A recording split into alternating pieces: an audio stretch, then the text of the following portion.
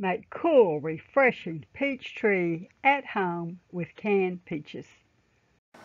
Mmm. Peach tea is something you can easily make at home. It's cool, it's refreshing. All you need is some tea bags, a can of peaches, a little sugar and water, and you've got this wonderful summer drink that you can make at home that tastes great. Peach tea is just so simple to make. Now I've started out with a family-sized tea bag. I put it in about 10 to 12 ounces of water, brought the water to a boil, and then let it steep for 5 to 10 minutes. So now it's just a matter of putting the tea in my pitcher here. And get all the tea out I can. Then add in a cup of sugar.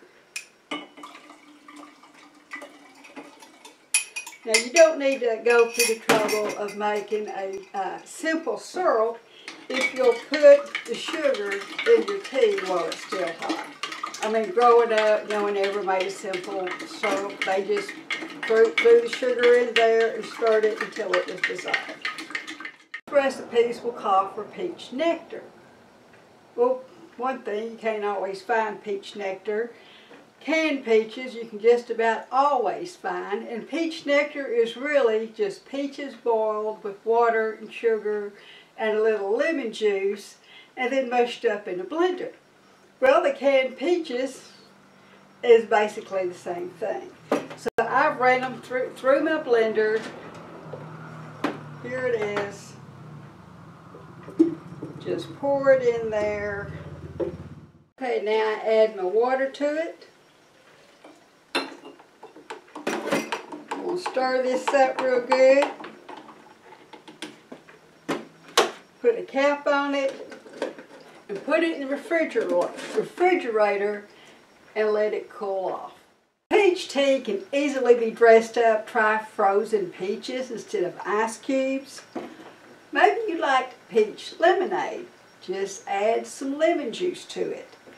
And for adults, let's spice it up with your favorite liquor. I've always got vodka on hand because I'm an herbalist and I make tinctures all the time. Then add some peach schnapps to it. Now that is a wonderful adult summer drink that you can make at home. And it tastes great.